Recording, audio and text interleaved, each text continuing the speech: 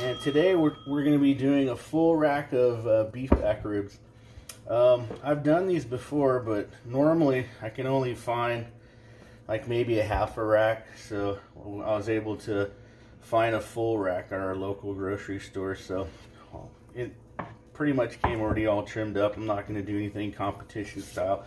I'm just going to take and cover it with some of this rub. It's pretty much, I just put it in a jar, but it's got some paprika, chili powder, lots of pepper, lots of salt, some other, components, but pretty good beef. So what we'll do is we'll just go ahead and give it a really good coating. I'm not gonna put a binder on it. I don't think it really needs it, especially beef. So we'll just go ahead and give it a really good liberal coating of this, and the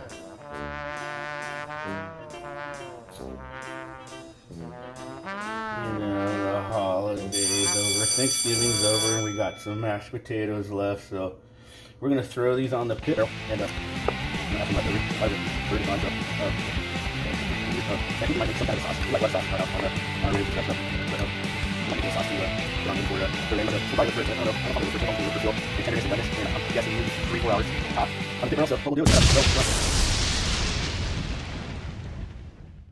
Alright, we're back out here at the pit barrel, and we have our beef back ribs on, and the pit barrel's up to about 275, and that's rolling on some mesquite. And we're gonna go ahead and let this go, like I said, 3-4 hours. I'm just gonna periodically probe it, see for tenderness. I really want to try something new and get away from always checking the temp, but I just kind of want to see if I can do it by tenderness and done.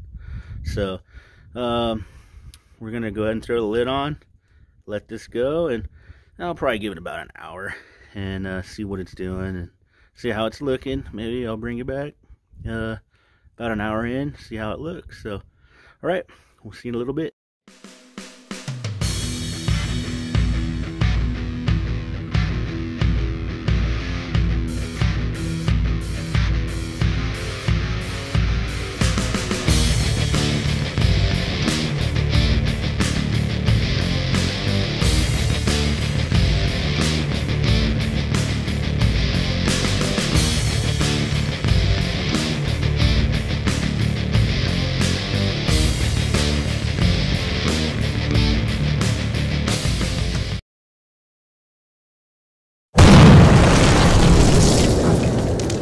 Everyone, we are done, and it took probably about 2 hours and 45 minutes, 2 hours 30 minutes, but they're very tender.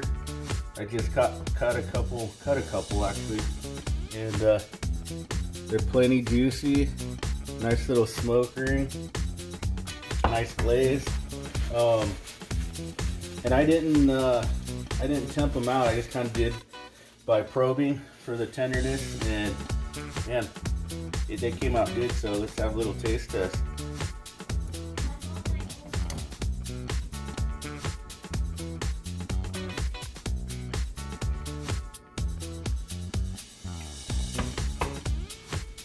Oh man, those are my famous words, oh man.